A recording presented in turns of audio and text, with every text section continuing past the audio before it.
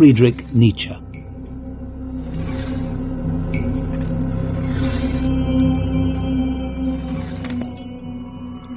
The World's Wrongs. I hope no one minds if we dispense with this for now. Also tossed his circlet down, gold twinkling in a dusty shaft of spring sunlight as it spun around and around. Damn thing chafes, rather. He rubbed at the sore spots it had left above his temples. There was a metaphor there somewhere, the burden of power, the weight of a crown.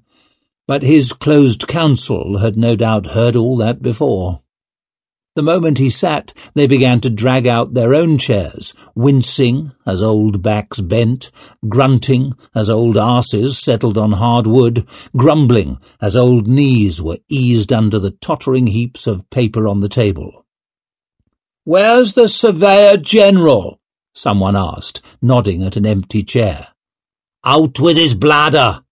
There was a chorus of groans. "One can win 1,000 battles." Lord Marshal Brint worried at that lady's ring on his little finger, gazing into the middle distance as though at an opposing army. "But in the end, no man can defeat his own bladder." As the youngest in the room by some 30 years, also ranked his bladder among his least interesting organs. "One issue before we begin," he said. All eyes turned towards him, apart from those of Bayaz down at the foot of the table.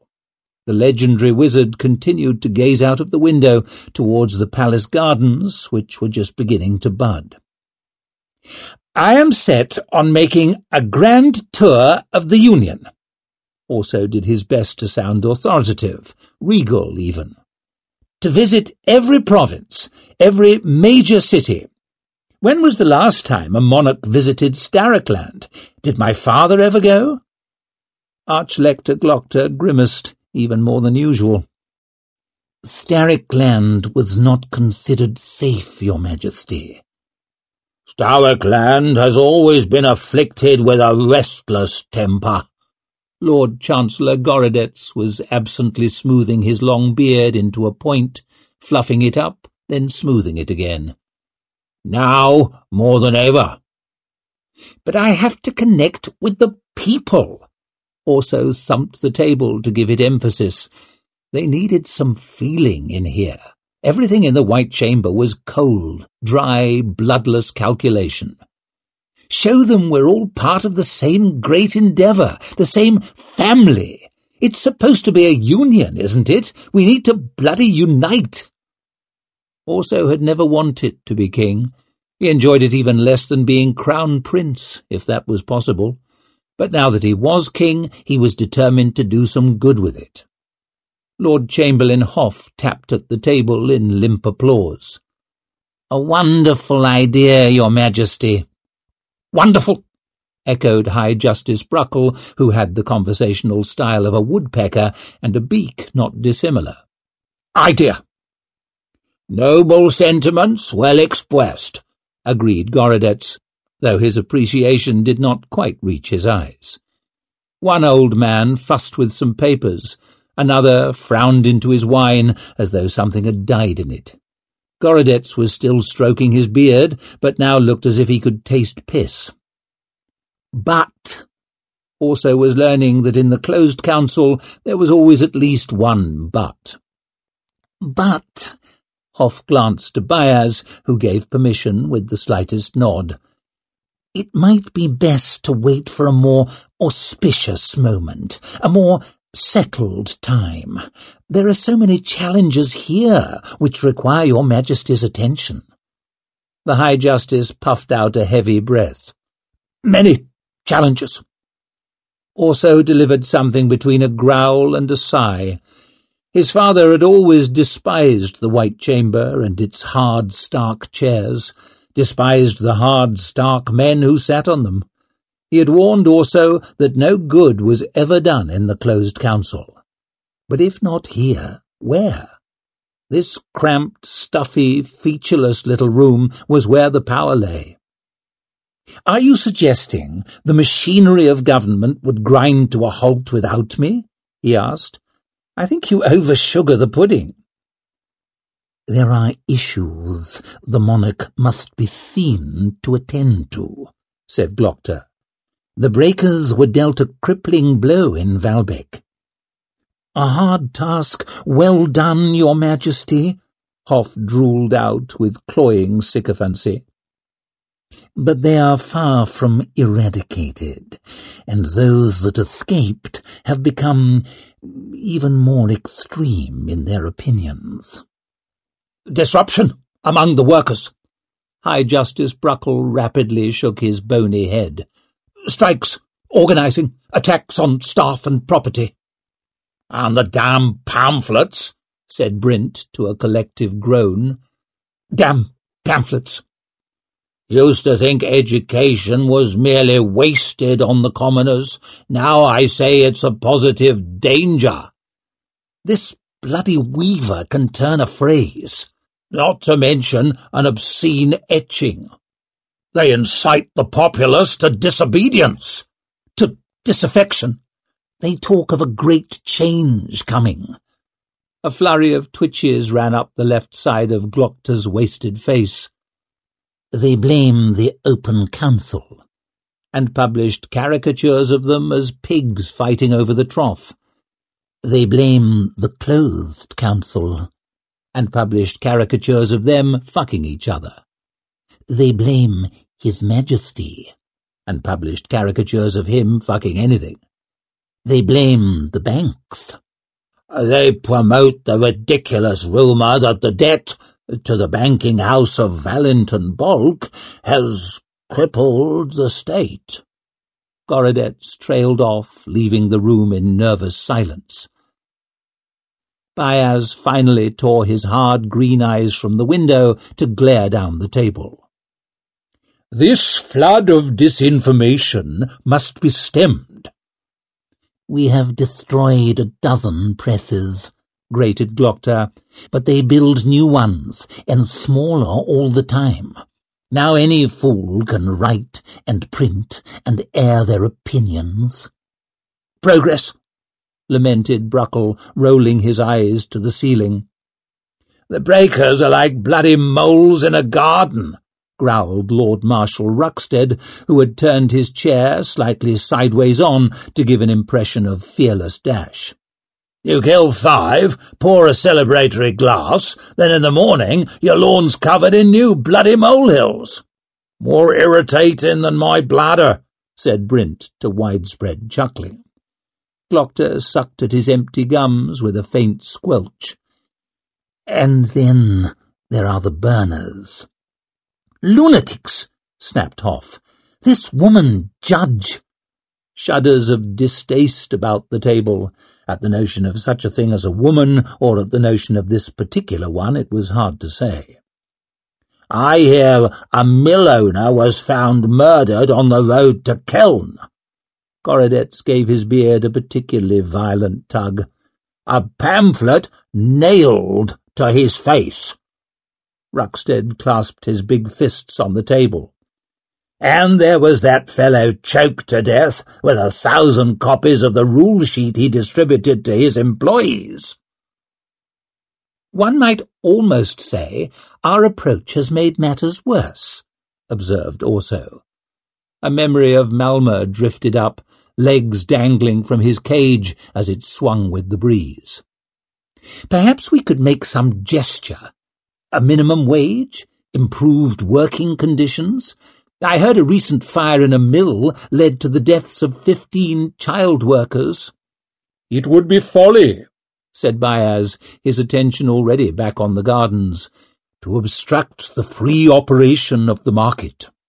The market serves the interests of all, offered the Lord Chancellor. Unprecedented, agreed the High Justice. Prosperity. No doubt the child workers would applaud it, said Orso. No doubt, agreed Lord Hoff. Had they not been burnt to death? A ladder is of no use if all the rungs are at the top, said Baez. Orso opened his mouth to retort, but High Consul Matstringer got in first. and we face a veritable cornucopia of adversaries overseas. The coordinator of the Union's foreign policy had never yet failed to confuse complexity with insight. The Gurkish may still be embroiled in all-encompassing predicaments of their own. Baez gave a rare grunt of satisfaction at that. But the Imperials endlessly rattle their swords on our western border, exhorting the populace of Strarikland to continued disloyalty, and the Styrians are emboldened in the east.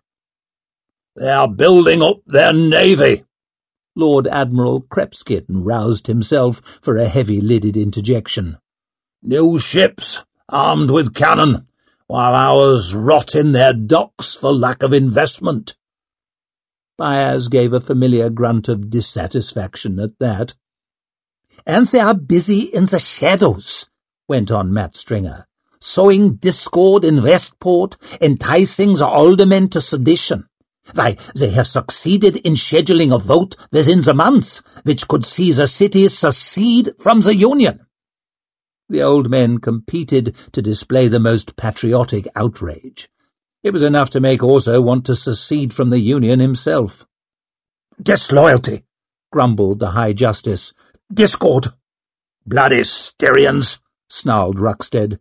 Love to work in the shadows.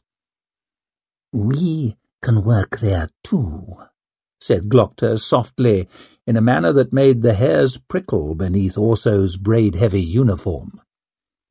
Some of my very best people are even now ensuring Westport's loyalty.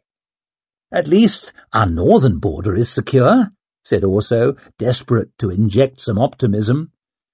Well, the High Consul crushed his hopes with a prim pursing of the mouth. The politics of the North are always something of a cauldron. The dogman is advanced in years, infirm. No man can divine the fate of his protectorate in the event of his death. Lord Governor Brock would appear to have forged a strong bond with the new king of the Northmen, Stour Nightfall. That has to be a good thing, said Orso. Doubtful glances were traded across the table. Unless their bond becomes too strong, murmured Glokta. The young Lord Governor is popular, agreed Gorodets. Damned, pecked the High Justice. Popular. Handsome lad, said Brint, and he's earned a warrior's reputation.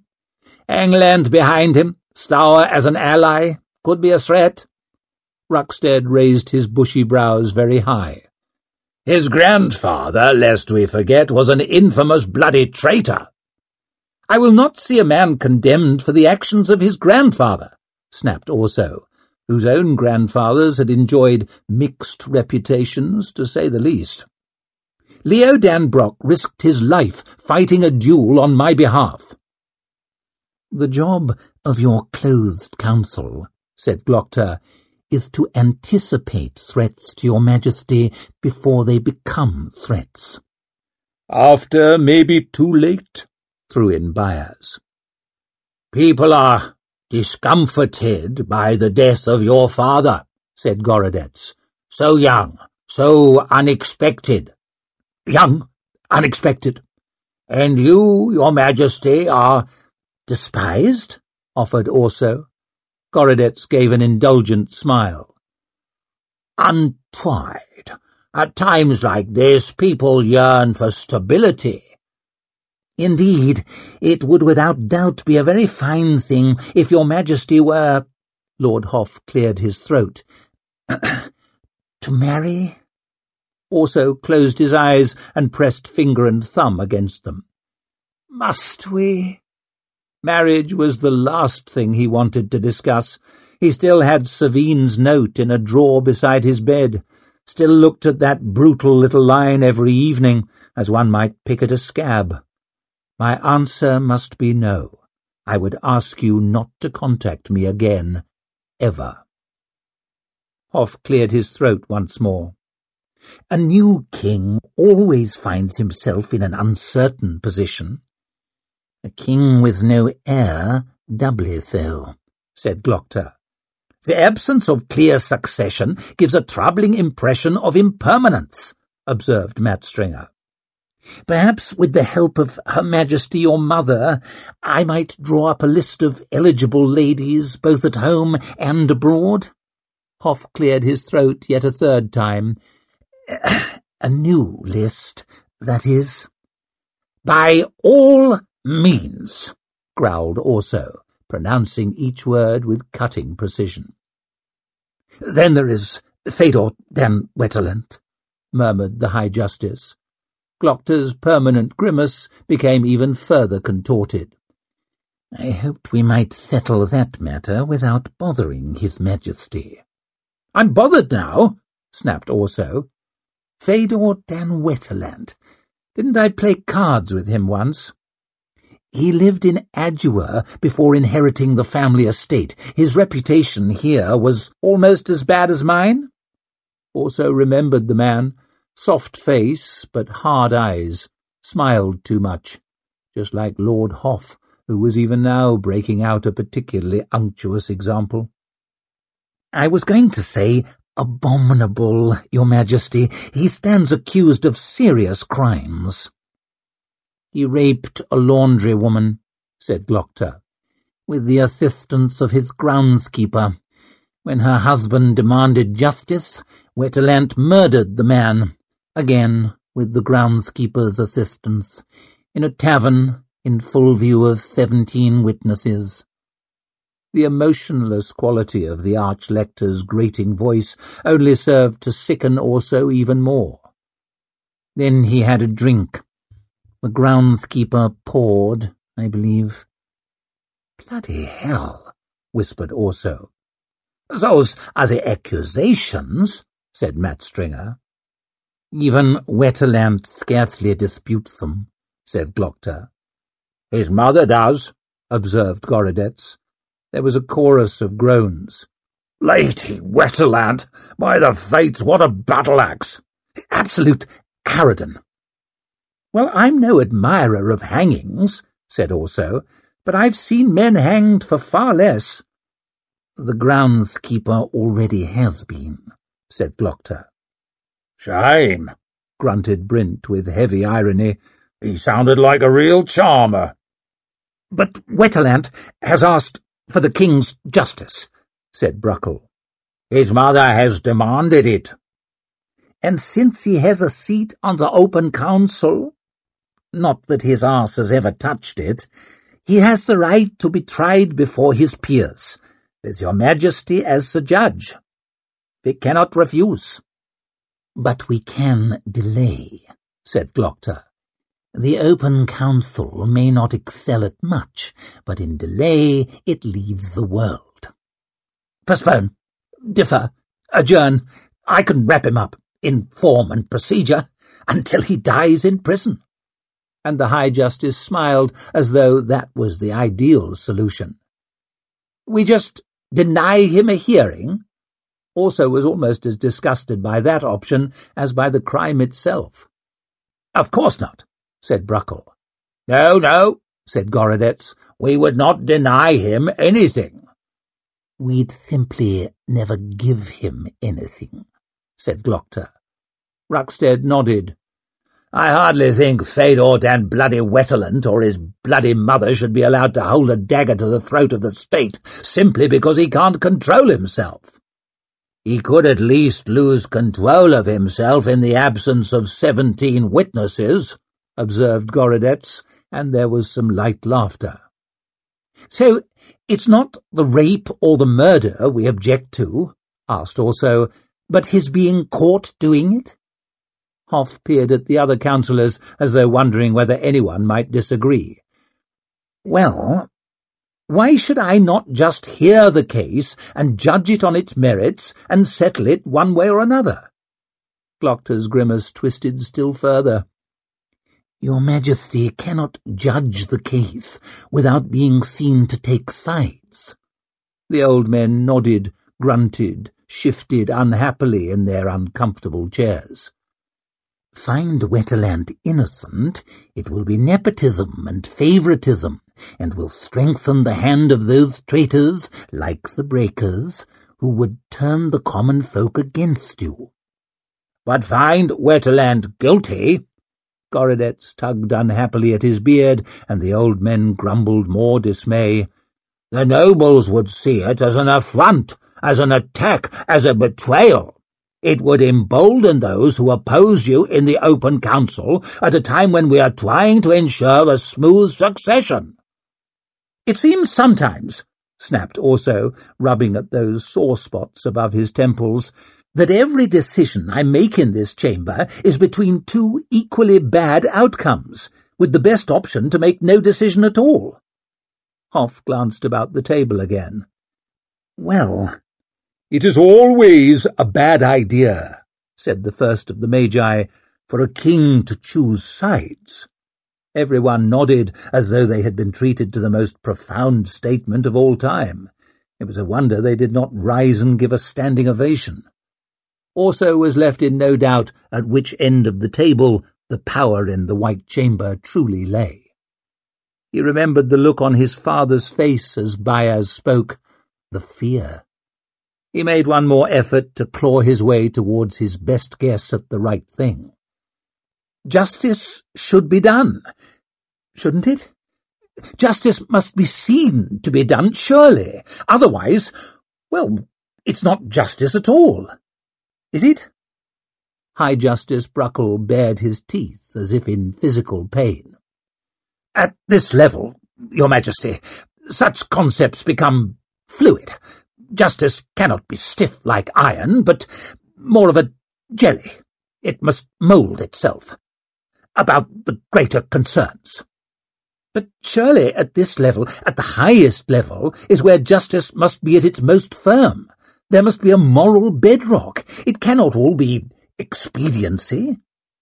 Exasperated, Hoff looked towards the foot of the table. Lord Baez, perhaps you might— The first of the Magi gave a weary sigh as he sat forward, hands clasped, regarding Orso from beneath heavy lids. The sigh of a veteran schoolmaster called on once again to explain the basics to this year's harvest of dunces. Your Majesty, we are not here to set right all the world's wrongs. Orso stared back at him. What are we here for, then? Baez neither smiled nor frowned. To ensure that we benefit from them. A long way from Adua. Superior Lawson lowered the letter, frowning at Vic over the rims of his eye lenses. He looked like a man who had not smiled in some time, perhaps ever. His Eminence the Arch-Lector writes you a glowing report. He tells me you were instrumental in ending the uprising at Valbeck. He feels I might need your help. Lawson turned his frown on Tallow, standing awkwardly in the corner, as if the idea of his being helpful with anything was an affront to reason. Vic still wasn't sure why she'd brought him, perhaps because she had no one else to bring. Not need my help, Superior, she said. No bear, badger, or wasp was more territorial than a superior of the Inquisition, after all. But I don't have to tell you how damaging it would be financially, politically, diplomatically, if Westport voted to leave the Union. No, said Lawson crisply. You do not. As Superior of Westport, he'd be looking for a job. Which is why His Eminence felt you could perhaps use my help. Lawson set down the letter, adjusted its position on his desk, and stood. Forgive me if I am dubious, Inquisitor, but performing surgery upon the politics of one of the world's greatest cities is not quite the same as smashing up a strike. And he opened the door onto the high gallery. The threats are worse and the bribes better, said Vic as she followed him through, Tallow shuffling behind. But otherwise, I imagine there are similarities. Then may I present to you our unruly workers, the Aldermen of Westport. And Lawson stepped to the balustrade and gestured down below. There, on the floor of Westport's cavernous Hall of Assembly, tiled with semi-precious stones in geometric patterns, the leadership of the city was debating the great question of leaving the Union. Some aldermen stood, shaking fists or brandishing papers. Others sat, glumly watching or with heads in hands. Others bellowed over each other in at least 5 languages, the ringing echoes making it impossible to tell who was speaking, let alone what was being said. Others murmured to colleagues or yawned, scratched, stretched, gazed into space. A group of 5 or 6 had paused for tea in a distant corner, men of every shape, size, colour and culture. A cross-section through the madly diverse population of the city they called the crossroads of the world, wedged onto a narrow scrap of thirsty land between Styria and the south, between the Union and the Thousand Isles. 213 of them at the current count, and each with a vote. Lawson pronounced the word with evident distaste. When it comes to arguing, the citizens of Westport are celebrated throughout the world, and this is where their most dauntless arguers stage their most intractable arguments. The superior peered towards a great cloak on the far side of the gallery. They've been at it for 7 hours already today. Vic was not surprised. There was a stickiness to the air from all the breath they'd wasted. The fates knew she was finding Westport more than hot enough, even in spring, but she had been told that in summer, after particularly intense sessions, it could sometimes rain inside the dome, a sort of spitty drizzling back of all their high-blown language onto the furious aldermen below. "Seems the opinions are somewhat entrenched down there." "I wish they were more so," said Lawson. 30 years ago, after we beat the Gurkish, you couldn't have found 5 votes for leaving the Union. But the Styrian faction has gained a great deal of ground lately. The wars, the debts, the uprising in Valbec, the death of King Jazal, and his son is, shall we say, not yet taken seriously on the international stage. Without mincing words, our prestige is in the nightpot, Vic finished for him. "We joined the Union because of their military might." A truly mighty voice boomed out, finally cutting through the hubbub. The speaker was thick-set, dark-skinned, and shaven-headed, with strangely gentle gestures. "Because the Empire of Gurkul threatened us from the south, and we needed strong allies to deter them. But membership has cost us dear. Millions of scales in treasure, and the price forever rises." Agreement floated up to the gallery in an echoing murmur. "Who's the man with all the voice?" asked Vic. "Solomeo Shudra," said Lawson sourly, "the leader of the pro-Styrian faction, and a royal thorn in my arse. Half Sipponese, half Kadiri, a fitting emblem for this cultural melting pot." Vic knew all this, of course. She made a great deal of effort to go into every job well informed, but she preferred to keep her knowledge to herself whenever possible and let others imagine themselves the great experts. "During the 40 years since we joined the Union, the world has changed beyond all recognition," bellowed Shudra. "The Empire of Gurkul has crumbled, while Styria has turned from a patchwork of feuding city-states into one strong nation under one strong king. They have defeated the Union in not 1, not 2, but 3 wars. Wars waged for the vanity and ambitions of Queen Therese. Wars we were dragged into at vast expense in silver and blood." "He talks well," said Tallow softly. "Very well," said Vic. "He almost has me wanting to join Styria." "The Union is a waning power," boomed Shudra, "while Styria is our natural ally. The hand of the Grand Duchess Monscaro Macato is extended to us in friendship. We should seize it while we still can. My friends, I urge you all to vote with me to leave the Union." Loud boos, but even louder cheers. Lawson shook his head in disgust. "If this were Adua, we could march in there, drag him from his seat, force a confession, and ship him off to Angland on the next tide." "But we're a long way from Adua," murmured Vic. Both sides worry that an open display of force might turn the majority against them, but things will change as we move towards the vote. The positions are hardening. The middle ground is shrinking.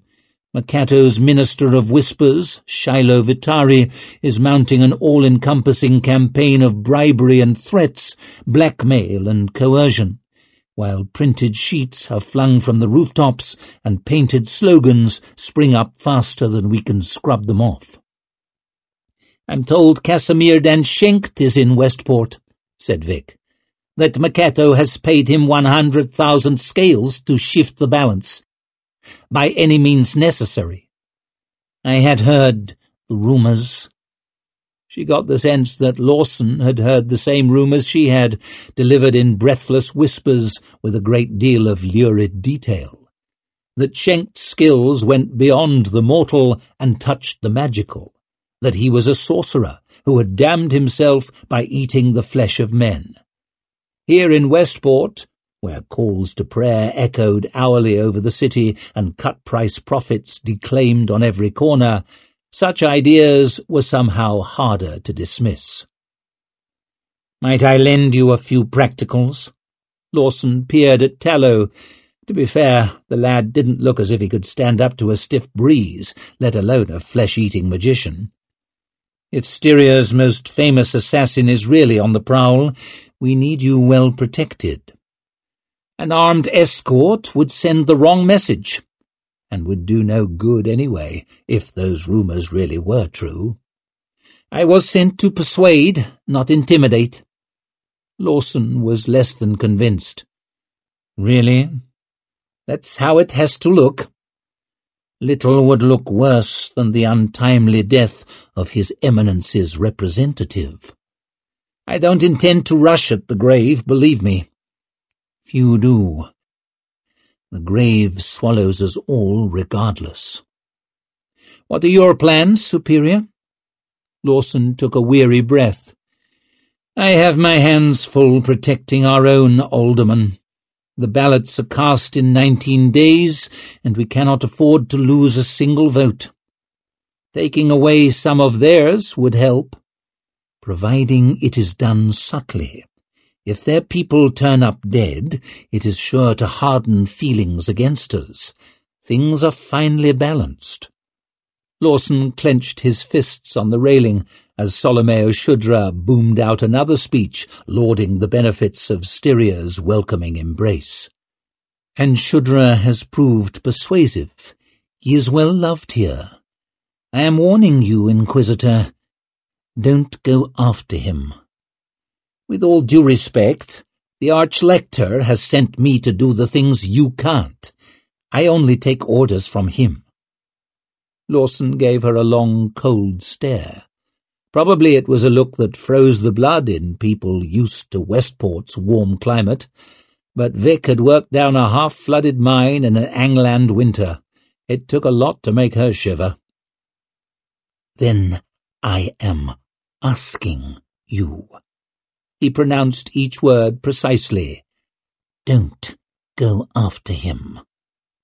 Below them, Shudra had finished his latest thunderous contribution to noisy applause from the men around him, and even noisier booing from the other side. Fists were shaken, papers were flung, insults were grumbled. 19 more days of this pantomime, with Shiloh Vitari trying everything to twist the outcome. Who knew how that would turn out? "His Eminence wants me to keep Westport in the Union." She headed for the door with Tallow at her heels. "At any cost." A sea of trouble. "Welcome, one and all, to this 15th biannual meeting of Adua's Solar Society." Kernsbeck, resplendent in a waistcoat embroidered with silver flowers, held up his broad hands for silence, though the applause was muted. The members used to raise the roof of the theatre. Savine remembered it well. "With thanks to our distinguished patrons, the Lady Adi and her daughter, Lady Savine den Glokta." Kernsbeck gave his usual showman's flourish towards the box where Savine sat, but the clapping now was yet more subdued. Did she even hear a few tattletale whispers below? She's not all she was, you know, not one half of what she was. Ungrateful bastards, she hissed through her fixed smile. Could it only have been a few months since they were soiling their drawers at the mention of her name? "To say that it has been a difficult year," Kernsbeck frowned down at his notes as though they made sad reading, "hardly does justice to the troubles we have faced." "You're fucking right there." Savine dipped behind her fan to sniff up a pinch of pearl dust, just to lift her out of the bog, just to keep some wind in the sails. "A war in the north, ongoing troubles in Styria, and the death of His August Majesty King Giselle I. Too young, far too young." Kernsbeck's voice cracked a little. "The great family of our nation has lost its great father." Savine flinched at the word, had to give her own eye the slightest dab with the tip of her little finger, though no doubt any tears were for her own troubles, rather than a father she had hardly known, and certainly not respected. All tears are for oneself in the end. "Then the terrible events in Valbeck." A kind of sorry grumble around the theatre, a stirring below as every head was shaken. "Assets ruined, colleagues lost, manufactories that were the wonder of the world left in ruins." Kernsbeck struck his lectern a blow. "But already new industry rises from the ashes, modern housing on the ruins of the slums, greater mills with more efficient machinery and more orderly workers." Savine tried not to think of the children in her mill in Valbeck before it was destroyed.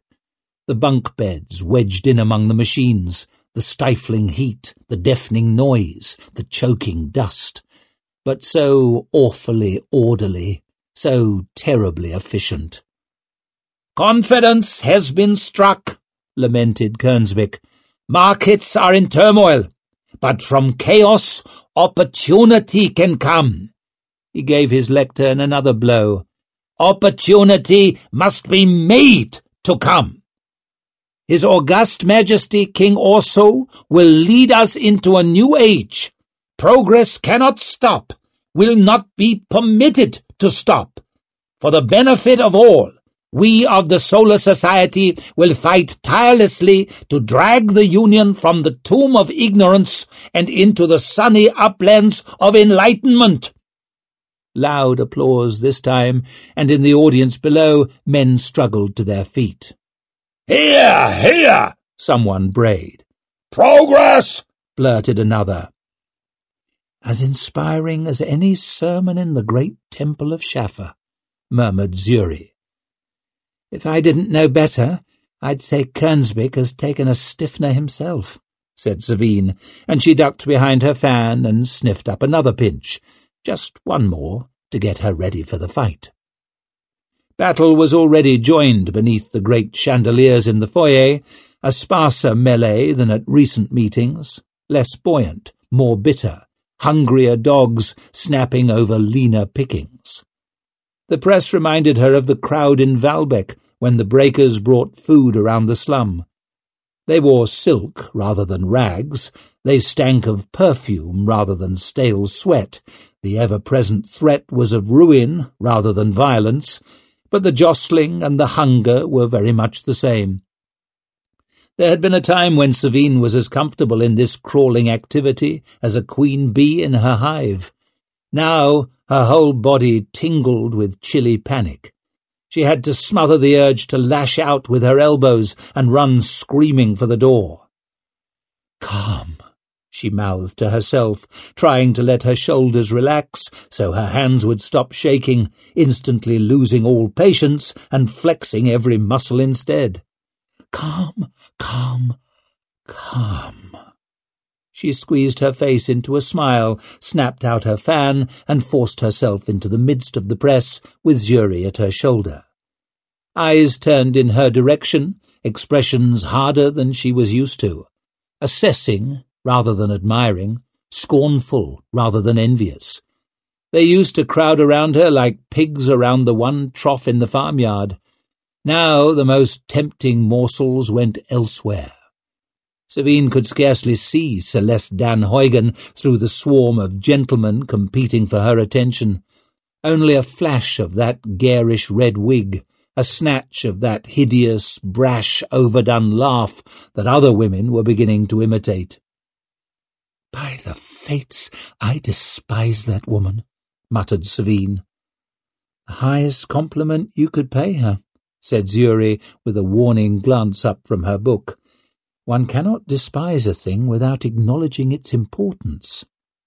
She was right, as always.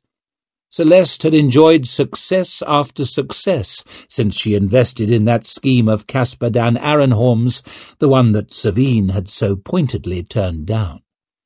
Her own interests in Angland's mines had taken quite the beating since he began to install his new pumps across the province.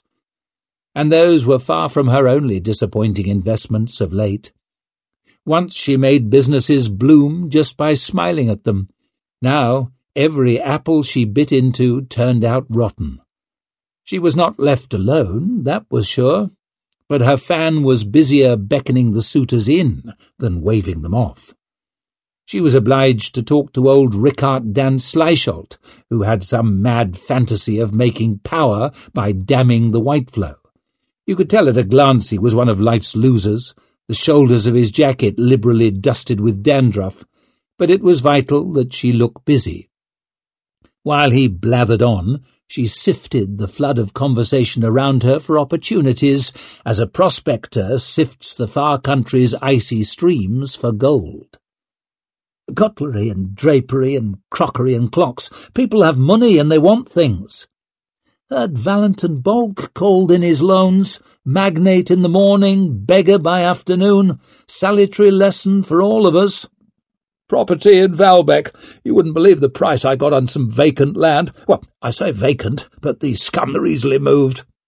Impossible to know which way the closed council is going to fall on tax. There's a hell of a hole in the finances. The entire treasury's a hole. Told them if they wouldn't do the work, I'd bring in a crowd of brown bastards who would, and they soon got back to their machines.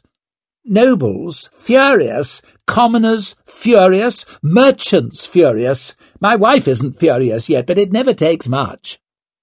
And so, you see, Lady Savine, Sleicholt was working up to a grand finale, the power of the Whiteflow is languishing unharnessed, like a stallion unbridled, and, if I may, Kernsbick caught Savine's elbow and steered her nimbly away. Unbridled, Lady Savine, Sleicholt called after her. I'm available to discuss it further at your convenience. And he dissolved into a coughing fit which faded into the chatter. Thank the fates for you, murmured Savine. I thought I'd never escape that old dunce. Kernsbick glanced away while rubbing significantly at his nose. You have a little something just here. Fuck! She dipped behind her fan to wipe a trace of powder from the rim of her sore nostril. When she came up, Kernsbick was looking worriedly at her from under his grey brows, still flecked with a few stubborn ginger hairs. Savine, I count you as one of my closest friends. How lovely of you. I know you have a generous heart. You know more than me, then. And I have the highest regard for your instincts, your tenacity, your wit. It takes no great wit to sense a butt coming. I'm worried for you. He lowered his voice. I hear rumours, Savine. I'm concerned about your judgement. Her skin was prickling unpleasantly under her dress. "My judgment?" she whispered, forcing her smile a tooth wider. "This venture in Keln that just collapsed. I warned you it wasn't viable. Vessels that size—" "You must be delighted at how right you were." "What? No, I could scarcely be less so. You must have sunk thousands into financing the Crown Prince's division." It had been closer to millions. "Then I hear Courts Canal is hampered by labour problems." Utterly mired in them was closer to it. "And it's no secret you lost heavily in Valbeck." "You have no fucking idea what I lost in Valbeck." He stepped back, startled, and she realized she had her fist clenched tight around her folded fan and was shaking it in his face. "You have no idea." She was shocked to find the pain of tears at the back of her nose, had to snap her fan open again so she could dab at her lids, struggling not to smudge her powder. Never mind her judgment, it was getting to the point where she could hardly trust her own eyes. But when she glanced up, Kernsbeck was not even looking at her. He was staring across the busy foyer towards the door. The eager chatter fell silent, the crowd split, and through the midst came a young man with a vast retinue of guards, officers, attendants, and hangers-on, sandy hair carefully arranged to give the impression of not having been arranged at all, white uniform heavy with medals.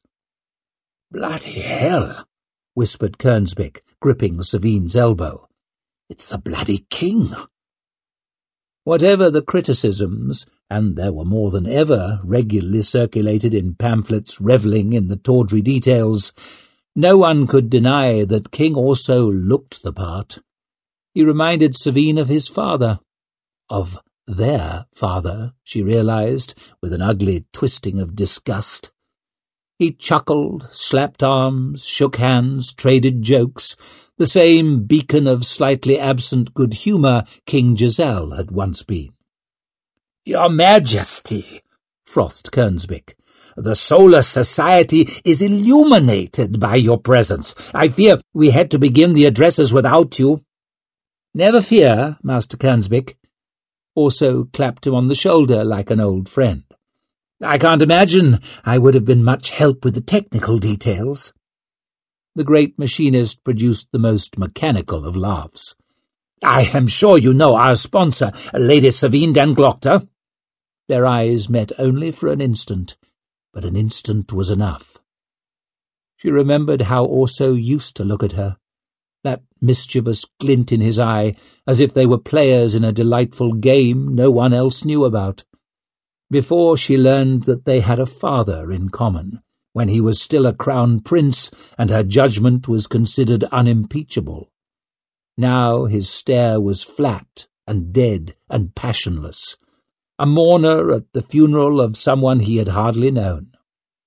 He had asked her to marry him, to be his queen, and all she had wanted was to say yes. He had loved her, and she had loved him. Their eyes only met for an instant, but an instant was all she could stand. She sank into the deepest curtsy she could manage, wishing she could keep sinking until the tiled floor swallowed her. "Your Majesty." "Lady Celeste," she heard Orso say, his heel clicking sharply as he turned away. "Perhaps you might show me around." "I'd be honoured, Your Majesty." And the bubbling of Celeste Dan Huygen's victorious laughter was as painful as boiling water in Savine's ears. It was a slight no one in the entire foyer could have missed. Had Orso knocked her down and trodden on her throat, he could scarcely have done more damage. Everyone was whispering as she stood, scorned by the king at her own function. She walked to the doors through swimming faces, smile plastered to her burning cheeks, and stumbled down the steps into the twilit street. Her stomach roiled. She pulled at her collar, but she could sooner have torn through a prison wall with her fingernails than loosened that triple stitching. "Lady Savine," came Zuri's concerned voice. She tottered around the corner of the theatre into the darkness of an alley, doubled up helpless, and sprayed vomit down the wall.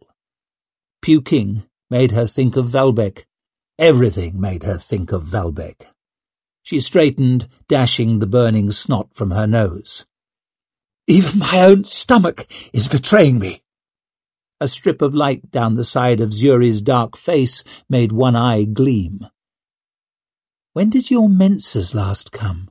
she asked softly. Savine stood for a moment, her breath ragged. Then she gave a hopeless shrug.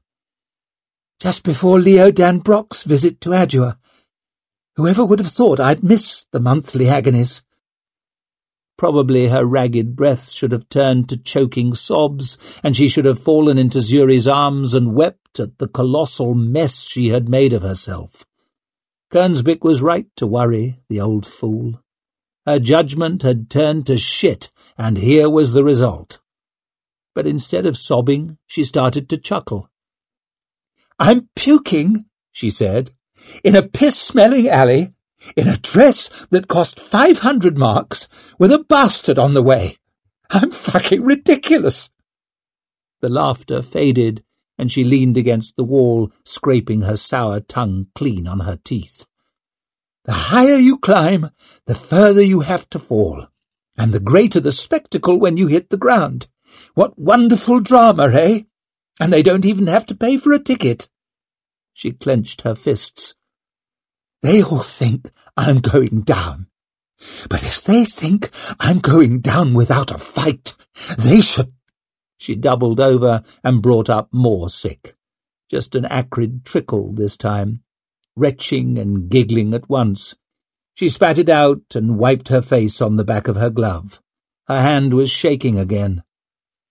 "Calm," she muttered at herself, clenching her fists. "Calm, you absolute fucker." Zuri looked worried, and she never looked worried. "I will ask Rabbik to bring the carriage around.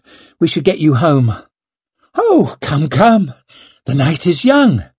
Savine fished out her box for another pinch of pearl dust. Just to get over the humps. Just to keep things moving. She headed for the street. "I've a mind to watch Master Broad work." A routine. "So, you're happy here, then?" Liddy laughed. There'd been weeks when Broad had hardly seen her smile. These days she laughed all the time. "Gunner, we lived in a cellar." "A stinking cellar," said May, grinning too. It was hard to imagine, with the sunset streaming into their dining room through the 3 big windows.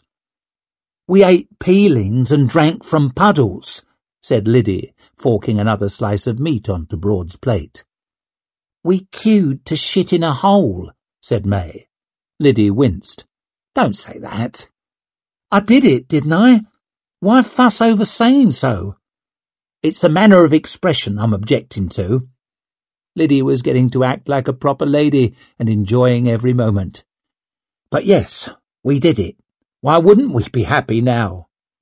She pushed across the gravy jug. Broad had never guessed there was such a thing as a special kind of jug for gravy, let alone imagined he might own one. He smiled too, made himself smile. "Course, why wouldn't we be happy now?" He scooped up a forkful of peas, even managed to get a few in his mouth before they all fell off. "You're not much good with a fork," said May. Broad nudged his food around the plate with it. Just holding the damn thing made his hand hurt. Felt too delicate for his aching fingers. "You reach an age, it's hard to learn new ways, I reckon." "You're too young to be stuck in the past." "I dunno." Broad frowned as he prodded at that slice of meat, a little blood seeping. "The past has a way of holding on." An awkward pause at that. "Tell us you're staying home tonight," said Liddy. "Wish I could. Got to head over to the diggings." "At this time?" "Won't take long, I hope." Broad set down his cutlery and stood. "Got to make sure the work keeps going." Lady Savine can't do without you, eh? May proudly puffed up her chest. Told me she relies on him more and more. Well, tell her she has to share you with your family. Broad snorted as he came around the table. You bloody tell her. Liddy was still smiling as she tipped her face up, lips soft against his. She'd put weight on. They all had, since the lean times in Valbec. She had that curve to her figure and that glow to her cheek she'd had when they first courted, that same smell she'd had when they first kissed. All that time passed, and he loved her just the same. "Worked out all right," she said, fingertips light on his cheek. "Didn't it?" "No thanks to me." He had to talk around a lump in his throat. "I'm sorry for all the trouble I brought." "That's behind us," said Liddy, firm. "We work for a fine lady now. No trouble here." "No," said Broad. "No trouble." And he trudged towards the door. "Don't work too hard, Da," called May. When he looked back, she was smiling at him, and that smile caught at something, like there was a hook in his chest, and whatever she did tugged at it. He smiled back, raised an awkward hand in farewell. Then he saw the tattoo on the back and jerked it down, worked it into the cuff of his fine new jacket. He made sure he shut the door firmly behind him. Broad strode through a forest of flaking iron columns across the darkened warehouse floor towards an island of lamplight, footfalls echoing in all that inky emptiness. Halder stood with his arms folded and his face in shadow. He was one of those men who liked his silence. Bannerman leaned against a pillar near him, that cocky tilt to his hips. He was one of those men who always had too much to say. Their guest sat in one of 3 battered old chairs, hands tied to the back, ankles to the legs. Broad stopped in front of him, frowning down. "You're gaunt." "I'm gaunt." Didn't try to deny it, at least. Sometimes they did.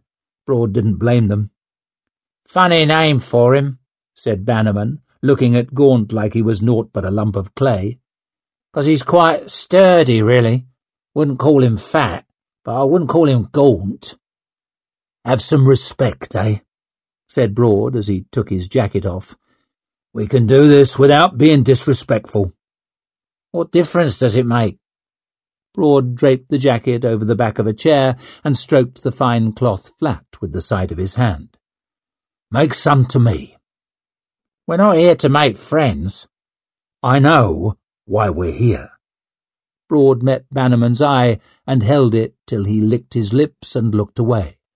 Then he shifted the chair around so it faced Gaunt and sat. He pushed his lenses up his nose, then clasped his hands. He found it helped to have a routine, like when he swept the brewery in Valbec, just a job to get done like any other.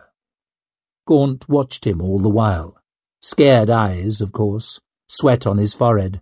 Determined, though. Tough man to break, most likely. But anything breaks if you squeeze it hard enough. "My name's Broad." He saw Gaunt looking at the tattoo on the back of his hand. He let it hang there. "Used to be in the army." "We all did," said Bannerman. "You know who we work for now?" Gaunt swallowed. "For court?" "No." Gaunt swallowed again, harder. "For Savine dan Glokta." "That's right. We hear you've been organising, Master Gaunt. We hear you've persuaded the workers to down tools." Bannerman made a disapproving tut-tut-tut noise with his tongue. "Where things are in the diggings," said Gaunt, "the hours they work and the pay they get, they didn't need much persuading." Broad nudged his lenses down to rub at the sore bridge of his nose, then nudged them back up. "Look, you seem a decent man, so I'm giving you every chance I can. But Lady Savine wants her canal finished. She's paid for it, and I can tell you for a fact it's a bad idea to get between her and what she's paid for. A bad idea." Gaunt leaned forward, far as he could, tied to the chair. "A lad died the other day, crushed by a beam, 14 years old." He strained around to glance up at Bannerman. "You know that?" "I heard," said Bannerman, and from the way he was looking at his nails, hadn't cared a shit. "It's a damn shame." Broad snapped his aching fingers to bring Gaunt's eyes back to him. "The question is, how's you getting crushed gonna help him?" Gaunt stuck his chin up, still defiant. Broad liked him. They could have been on the same side. He supposed they had been, not that long ago. "I can help the others. The likes of you wouldn't understand." "I might surprise you. I was in Valbeck, brother, with the breakers. Fought the good fight there. Thought I did, anyway. Before that, I was in Styria. Thought I fought the good fight there, too. Been fighting good fights all my life. You know what it's got me?" "Nothing," said Bannerman. Broad frowned up at him. "You love to spoil the punchline, don't you?" "You need some new material." "Dare say you're right. Trouble with the good fight, I find, once the fight starts, the good stops." Broad began rolling up his sleeves while he thought about what to say. Slowly, carefully. Helped to have a routine. He told himself this was for May and for Liddy. Wondered what they'd say if they knew about it and didn't like the answer. That's why they couldn't know. Not ever. "I've killed, I think, maybe 50 men, maybe more. Prisoners, some of them. Just following orders. But I did it still. Kept a count at first, then I tried to lose count, but, well..." Broad looked down at the little patch of ground between Gaunt's boots. "I'll be honest, I was drunk for a lot of it. Drunk as I could get. Bit of a blur.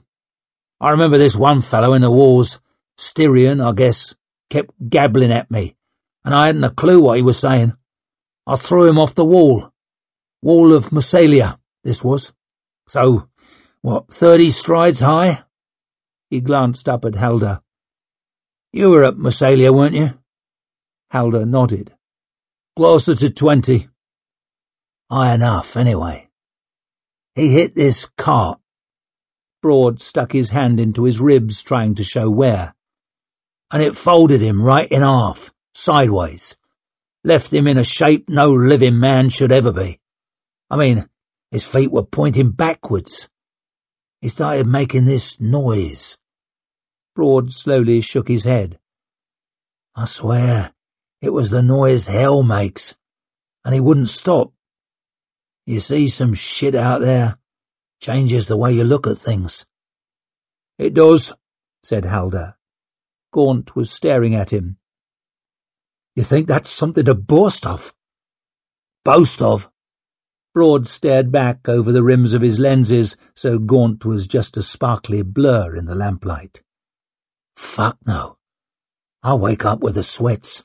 I cry sometimes. In the quiet times, don't mind admitting it." "Me too," said Halder. "I'm just trying to get you to see." And Broad nudged his lenses back up his nose, back into that little groove. "To see where this is going before we get there and find out we really didn't want to get there." He winced. That had come out all wrong. Wished he was better with words, but, being honest, words alone rarely got this kind of job done. Malmer had been a good talker. Look where he'd ended up. "What I'm trying to say..." "Master Broad?" He turned, surprised. There was a single light burning in the office, built up on columns at the back of the warehouse. A figure stood by the steps leading up to it. A woman's figure, tall and slight and graceful. Broad felt an ugly twist of fear in the pit of his stomach. Small women troubled him a lot more than big men these days. "Just hold on," he said as he stood. "He's not going anywhere," and Bannerman patted Gaunt on the side of his face and made him flinch. Respect. Broad strode across the warehouse floor, footsteps echoing. Not like it costs anything. It was Yuri. She looked worried, and that made him worried. She was about as hard to rattle as anyone Broad had ever met. "What's wrong?" he asked. She nodded up the steps towards the office. "Lady Savine is here." "She's here now?" "She wants to watch you work." That sat there for a moment between them in the darkness. Doing it was one thing. He could tell himself he had to. Choosing to watch it was another. "Perhaps you could persuade her not to?" Broad winced. "If I could persuade people just by talking, I wouldn't have to persuade them the other way." My scripture teacher used to say that those who strive and fail are as blessed as those who succeed. That ain't been my experience. Trying cannot hurt. That ain't been my experience either, muttered Broad, following her up the steps. From the door, Savine looked her usual, perfectly controlled self. Close up in the lamplight, he could tell something was wrong. There was a sore pinkness around the rims of her nostrils, an eager brightness to her eyes, a strand of hair stray from her wig. Then he spotted the streak of faint stains on her jacket, as shocking as no clothes at all might have been on someone else. "Lady Savine," he said, "sure you want to be here for this?" Your concern is ever so sweet, but I have a strong stomach. I don't doubt it. I'm not thinking of you. He dropped his voice. Truth is, you bring out the worst in me. Your problem, Master Broad, is you confuse your best with your worst. I need work to continue on the canal first thing tomorrow. First thing. I need it open and making me money. She snarled the last word, teeth bared, her fury setting his heart thumping. She was a head shorter than him. He'd have been shocked if she was half his weight. But she still scared him. Not because of what she might do, because of what she might get him to do. Now make it happen. There's a darling. Broad glanced over at Zuri, her black eyes gleaming in the darkness. We all are fingers on God's hand, she murmured with a sorry shrug. He looked down at his own hand, knuckles aching as he slowly curled it into a fist. If you say so. Broad strode back across the warehouse floor, footsteps echoing towards that pool of light. He told himself he was trying to look eager, to act the part. But he'd never been much of an actor. The truth was, he couldn't wait to get there. Gaunt saw something in Broad's eye, maybe. He twisted in his chair, like he could twist away from what was coming. But neither of them could. "Now, where to—" Broad's tattooed fist thudded into his ribs. The chair rocked back, and Bannerman caught it, shoved it forward again. Broad's other fist sank into Gaunt's other side and twisted him, eyes bulging. He stayed like that, quivering, face turning purple for a moment. He got one little wheezing breath in before he puked. It spattered in his lap, spattered the warehouse floor, and Bannerman stepped back, frowning down at his shiny new boots. "Oh, we got a gusher." Took an effort not to keep punching. Took an effort for Broad to keep some kind of grip on himself and speak. When he did, it was strange how calm his voice sounded. Time's up on the civilized approach. Bring him out. Halder came from the darkness, dragging someone with him. A young lad, roped up, gurgling into a gag. "No!" croaked Gaunt, as Halder shoved the lad down and Bannerman started tying him to a chair. "Oh, no!" A string of drool still hanging from the corner of his mouth. "A man can take a lot when he thinks he's fighting the good fight, I know that." Broad rubbed gently at his knuckles. "But seeing it done to your child, that's something else." The lad stared around, tears tracking his face. Broad wished he could have a drink. He could almost taste it on his tongue. A drink made everything easier. Easier at the time, anyway. Harder afterwards. He pushed the thought away. Doubt I'll be boasting about this, either. Broad checked his sleeves were rolled up right. That seemed important for some reason. But when you toss it into all the other shit I done, it hardly even shifts the level. He glanced up towards the office. Maybe he'd been hoping Savine would be waving at him to stop. But there was no one there, just the light to say she was watching. A man has to be able to stop himself. Broad had never been any good at that. He turned back. I'd like to get home. He took his lenses off, tucked them into his shirt pocket, and the lamplit faces all turned to smudges. But we've got all night if we need it. The lad's fear and Gaunt's horror and Bannerman's carelessness made muddy blurs Broad could hardly tell one from another. I need you to imagine the state you two will be in by then. The lad's chair squealed on the warehouse floor as Broad shifted it to just the spot he wanted it. Dare say you'll both be making that noise soon. Tweaked his sleeves one more time. Routine, routine, routine. The one hell makes. Broad knew how he'd have felt if he'd been tied helpless in one chair and May in the other. That was why he was pretty sure it'd work. "There'll be no strike," gasped Gaunt. "There'll be no strike." Broad straightened up, blinking. Oh, that's good news. Didn't feel like good news. Deep down inside, it felt like quite the disappointment. It was an effort to make his fists unclench, an effort to take the lenses from his shirt pocket, hook them back over his ears, too delicate for his aching fingers. Your son'll stay with us, though, just to make sure you don't have a change of heart.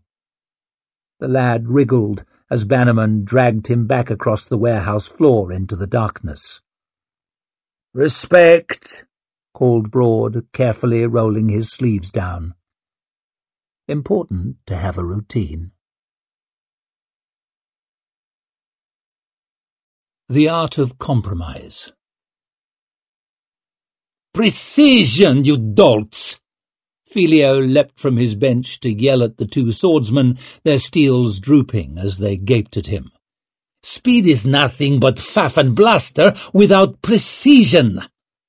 He was in his late 50s, but quick and handsome still. Vic might have had more grey in her hair than he did. He dropped back beside her, muttering a few more Styrian curses under his breath before switching to common. "Young men these days, eh? They expect the world served to them with golden cutlery." Vic glanced over at Tallow. He looked like he might never have seen cutlery, let alone been served with the golden kind. Even dressed smartly in Practical's black, he reminded her of her brother. That apologetic hunching of the shoulders, as if he was always expecting a slap. "Some have to handle hardship," she said. "A little hardship would do my nephew no harm." Filio shook his head as he watched the swordsman shuffle about the training circle, boards polished smooth by generations of soft fencing shoes. "He has fast hands, good instincts, but so much to learn." He groaned at a wayward lunge. "I hope he might represent our city in the contest in Adua one day, but talent is useless without discipline." He leapt up again. "Come on, you donkey, think about it!" "You competed in the contest yourself." Filio gave her a sly grin as he sank back down. "Have you been checking up on me?" "You lost to the future King Giselle in the semi-final. Took him to a last touch, as I recall."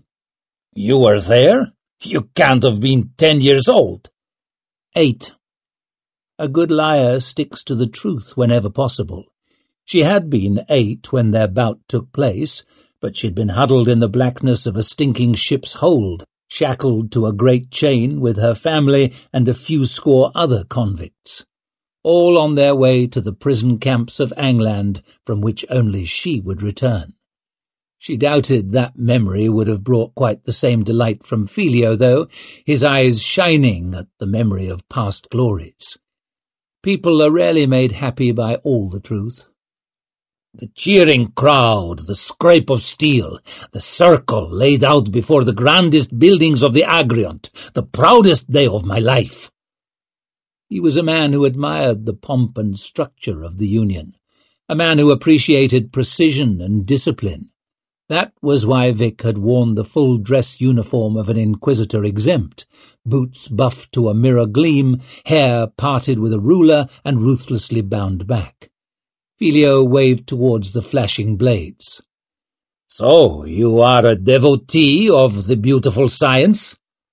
"Who isn't?" Though in fact she wasn't.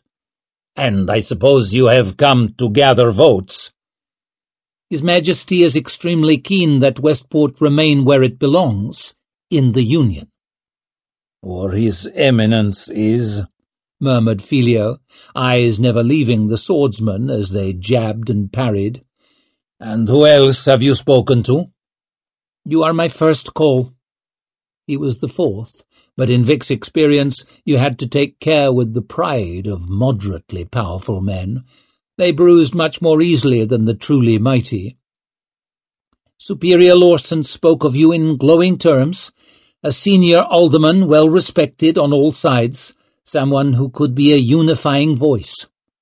"I'm flattered, of course, but the superior is too kind. If unity was simply a matter of the right voice, Westport might not be so terribly disunited." "Perhaps we can help bring your city together. I know you believe in the Union." "I do. I have all my life. My grandfather was one of those who brought us in to begin with." Filio's smile faded.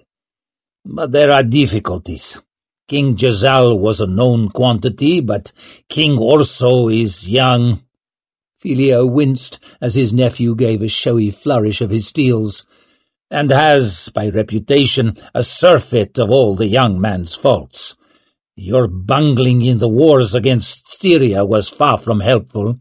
And then we have Solomio Shudra." Filio clicked his tongue. "Have you heard him speak?" "Briefly." "So persuasive, so compelling, so very, what's that word, charismatic. Loved as only politicians free from power, and therefore from disappointment, ever can be. He's brought a lot of people around to his way of seeing things. The Union side have no one in his class, all rather stodgy. But then it's difficult, isn't it, to make a passionate argument for what you already have? So boring, whereas the delightful alternative, a bouquet of promises, a sack full of dreams, a glorious ship of fantasies, undamaged by collision with actually getting anything done." "So His Majesty can count on you to vote the right way?" "I wish I could give you an uncompromising Union, yes. But I fear for now—" Filio scrunched up his face with distaste. "I can only go so far as the traditional Styrian, perhaps. Here in Westport, at the crossroads of the world, balanced between the Gurkish and the Styrians and the Union, we have been obliged to make an art of compromise. I have not lasted so long in the politics of the city by sticking too closely to any one set of principles." "Principles are like clothes," said Vic, straightening her jacket. "You have to change them to suit the audience." "Precisely so. In due course, perhaps we can discuss my price for wearing one set of colors or the other. But it would be folly to pick a side too early. I might put myself on the losing one." Vic supposed she could hardly blame the man. If she'd learned one thing in the camps, after all, it was that you stand with the winners. "Then we should talk again, as the future takes shape." Vic stood, ignoring a sudden twinge through her bad hip, snapped her heels together, and gave a stiff bow. Filio looked rather pleased with it, but not pleased enough to promise his vote. I hope so. But let us not waste each other's time until we are sure of our arithmetic. Ah! He sprang up as his nephew's heels scuffed the edge of the circle. Watch your back foot, you fool! Precision!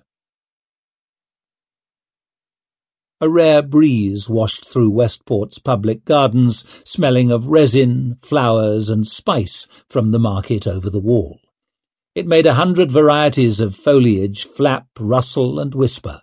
It flung a cloud of spray from the fountain, in which the bright spring sun made a short-lived rainbow. Then a shadow fell across Vic. "Might I sit?" A broad-shouldered woman stood over her, dressed in loose linens in the southern fashion. Dark-skinned, strong-featured, with a fuzz of clipped grey-black hair. "I'm afraid I don't speak Styrian," said Vic in common. Half a lie.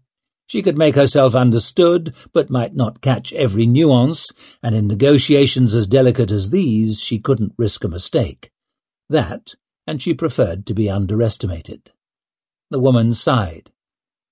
"How typical of the Union authorities to send a negotiator who cannot even speak the language. I thought this was the crossroads of the world, where all tongues are spoken. You must be Diep Mazolia. And you must be Victorine Dan Teufel. I have that misfortune."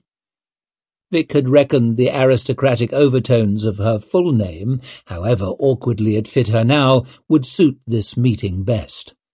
Mazolia was said to be a hard-headed woman of business, so Vic had chosen to present herself as a practical Aduan lady on a trip abroad.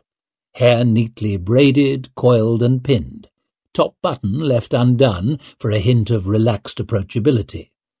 It had been a while since she wore a skirt, and she felt no more comfortable in it than she did in her name. But then, feeling comfortable is a luxury spies are better off without. "How do you like the public gardens?" asked Mazolia. "Beautiful, if a little thirsty. They were a gift to the city from a childless heiress to a vast merchant fortune." Mazolia took her time arranging her long body on the bench. "She travelled the circle of the world, hoping to gather one of every kind of tree that God has made." She waved towards a towering fir, its lower branches entirely bare, its upper ones still clinging to a few dry needles. "Sadly, not everything flourishes in our climate." And she glanced at Tallow, wilting in servant's livery, blotchy face beaded with sweat. It had been a bad idea to bring him. Vic knew she was better off alone. A lesson learned fresh in the camps, with every family member gone in the frozen ground. Her father, shivering, lips turned blue, shortened fingers turned black. Her mother, always asking what she'd done to deserve this, as though deserve had anything to do with it. All the sweat and pain it had taken to get that medicine for her sister, turning up with the bottle gripped tight to find her stiff and cold under the threadbare blankets, her brother still holding her hand. Only the two of them left, Vic and her brother, his big sad eyes just like Tallow's. You'll never hold up someone who can't swim for themselves. In the end, they'll drag you down with them. Mazolia sighed, stretching one arm across the back of the bench. "But I dare say you have not crossed the Circle C to discuss trees." "No, to discuss the forthcoming vote." "People here talk of little else. A momentous decision, but not one that you and I can take any part in. Women cannot be aldermen after all." Vic snorted. "Women might not sit in the assembly, but they can still control the men who do. You have at least 5 votes in your pocket." Mazolia shrugged her heavy shoulders. 6, possibly 7. "I wonder if you might be persuaded to cast them for the Union." "I might be, but not easily. I had one grandparent from Yashtavit, one from Sikur, a third from Austria, and a fourth from the Old Empire. I am welcome, or perhaps equally unwelcome at 5 different temples in the city. I sometimes forget which version of God I am supposed to be praying to. In other nations, I would be called a mongrel. In this mongrel city, I am the norm. She smiled out at the yellow lawns where people of every shape and colour walked, sat, chatted in the shade of every strange and wonderful tree God had made. A merchant in fabrics cannot afford to take a narrow view. My business stretches across the circle of the world. Suljuk silks and Gurkish linens, imperial cottons and woolens from the north. Not to mention all those fine new textiles spooling from the mills of the Union. Not to mention those. It would be a shame for a merchant in fabrics to be cut off from the largest market in the world.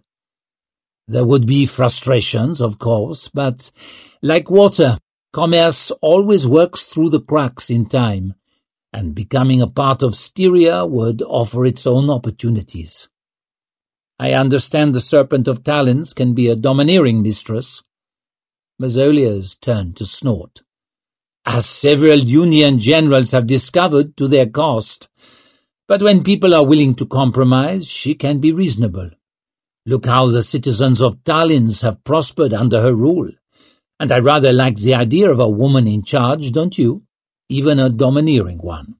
We women really should do everything we can to work together.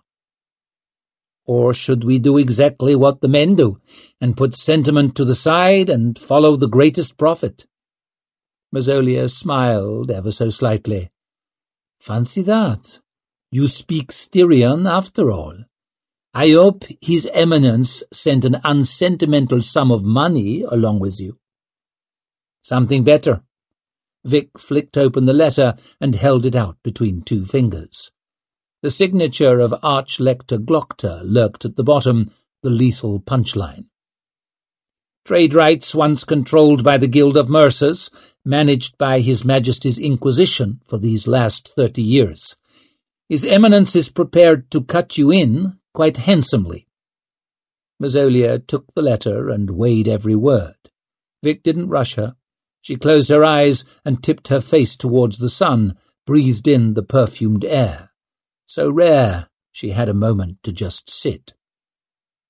A nice, neat bribe. Mazolia lowered the letter.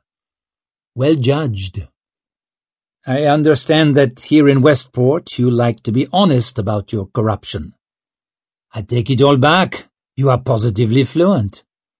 Mazolia rocked her weight forward and stood, casting Vic into shadow again. I shall consider your offer. Don't take too long. We women really should do everything we can to work together.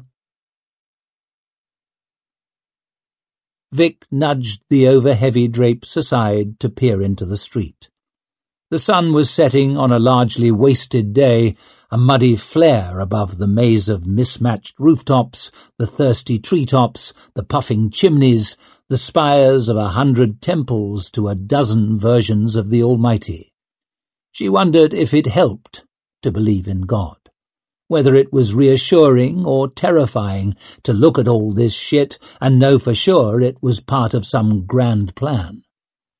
Vic pressed her thumb into her aching hip as she watched the candles being lit at some Thondish shrine, the lights twinkling in the windows, the bobbing torches of guides who led foreigners to Westport's best hostelries, best eateries, best back-alley muggings. The low murmur of voices past the door, a coquettish giggle tinkling off down the hallway. Tallow frowned around the room. It was an idiot's idea of how a palace might be decorated, all velvet and peeling gilt. What kind of arsehole arranges to meet in a brothel? One who likes whores and making people uncomfortable, said Vic. Sanders Rossimish, by all accounts, loved both. A strutting loudmouth, but one who'd voiced support for the Union in the past, and a vote was a vote. People often say that bullies should be stood up to, but Vic usually found it more productive to let them bully her. That was why she'd made a rare visit to a dressmaker in the hope of looking as feminine and yielding as possible. Hair down and combed with oil in the Westport style. She'd even worn perfume, fate's helper. The one thing she'd refused was high shoes. In her line of work, you never knew when you might have to run for your life, or kick someone in the face. "Fuck these things," she grunted, hooking a finger into her corset and trying vainly to wriggle into a comfortable position. Despite being made to measure, it fit her incredibly badly. Or perhaps it was cut to fit the woman people would like her to be, not the one she was. She wondered what Sybil would have said if he'd seen her dressed like this. "I wish I'd met you sooner, maybe. Things might have been different." And she'd have said, "You didn't, and they're not." And he'd have given her that weary smile of his and said, "You're a hard case, Vic." And he'd have been right. She caught herself missing him at the oddest times, missing the warmth of him, the weight of him in her arms, the weight of his arms around her, missing having someone she could touch. But Sybilt cut his own throat when she betrayed him. Thinking about what he might have done was a waste of time. She let the drapes fall and turned back into the room, caught Tallow frowning at her, as if at a puzzle he couldn't quite find the answer to. "Do you have to keep staring?" she snapped. "Sorry." And he shrank back like a puppy got a kick. "It's just you look absurd. Different, I guess. Don't forget it's the same woman underneath, the one who's got your sister for a hostage." "Not likely to forget that, am I?" he snapped, a hint of sullen, useless anger showing. Even that reminded her of her brother. The look he used to have when he told her they had to help people, and she told him they had to help themselves. That wounded righteousness. "Why are you even here?" "You know why. The Union's weak, enemies everywhere. If we can't hold on to what we already have..." "I'm asking why you care a shit. Sent you to the camps, didn't they? If I was you, I'd laugh while the Union sunk in the fucking sea.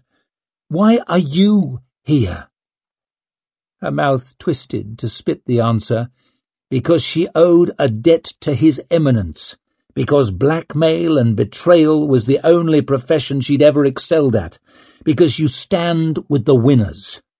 She had 6 answers to hand. It was just that none of them were any good. Truth was, she could have done anything.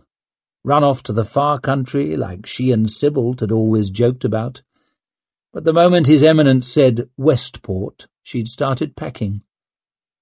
She was still standing there, mouth half open, but nothing quite coming out, when the door swung wide and Rossamish strode in. He hadn't made quite the effort that she had. He wore a dressing gown, left carelessly open to the waist, and apparently nothing else, a slice of hairy belly and chest on display.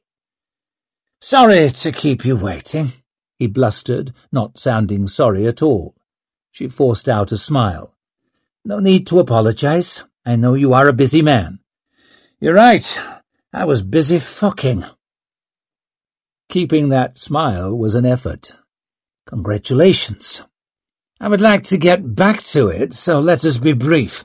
Westport will be joining Styria. We share a coastline and a culture. One cannot argue with geography and history, and no disrespect." A phrase people only use when they intend as much as possible.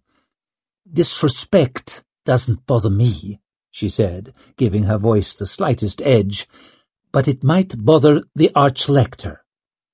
There was a time when men would soil themselves at the mere mention of the cripple." Rossamish sneered over at her as he poured himself a glass of wine. "But the Serpent of Talins is the power in Styria now. Makato has bound Styria together, while the Union splits at the seams. Nobility and government at each other's throats. And these breakers—" Disrespect didn't bother her, but that he'd rub her face in it with his brothel and his dressing gown, knowing who she worked for, that was a concern. Seemed he was convinced the Styrian faction would win, was trying to win their favour by humiliating the Union's representative. "One cannot have great growth without a little pain," said Vic. "The Union's industry is the envy of the world. Westport would be cutting herself off from her rightful place in the future. I've already spoken to several like-minded—" "That bitch Mazzolia? Ha! I hear Shudra already brought her back to his side. Better bribes than yours, I dare say.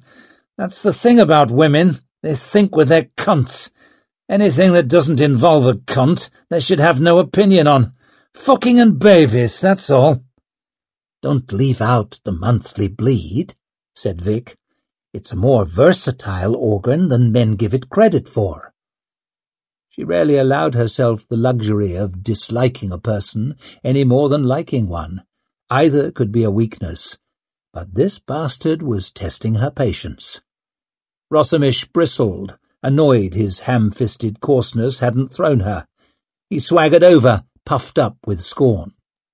"I hear Makato is sending Casimir Danshenk to the city." "I don't jump at shadows. Perhaps I'll panic when he gets here." "He may already have arrived."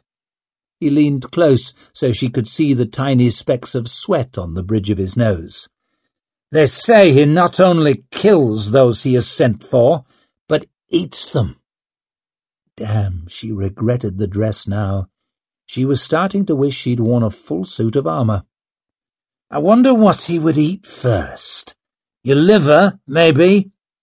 He leered over at Tallow. "Perhaps he would start by butchering your errand boy." And suddenly all she could think of was the look on her brother's face, so hurt and so surprised when the practicals stepped from the shadows. Rossamish gave a little hoot of shock as Vic's fist smashed into his face. She'd had her brass knuckles hidden behind her, but they were on her fist now. He clutched at the curtains as he stumbled back, blood flooding from his broken nose. She punched him in the side of the jaw with a sick crunch, and he fumbled his glass, spraying wine over both of them. Her knuckles caught him across the top of the head as he fell, tearing the curtains down with him. He hunched in a ball, gasping and spluttering, and she put her knee on his shoulder and rained down punches on any part of him she could reach. She lost count of the blows. Someone caught her arm, nearly dragged her over.